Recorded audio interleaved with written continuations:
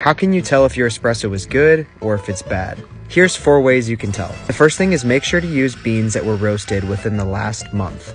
The second thing is to make sure that you do puck prep. These are steps that we take to minimize channeling and unevenness within our shot when it pulls. The third thing is to make sure that our timing and our grind fineness are dialed in for that specific bean.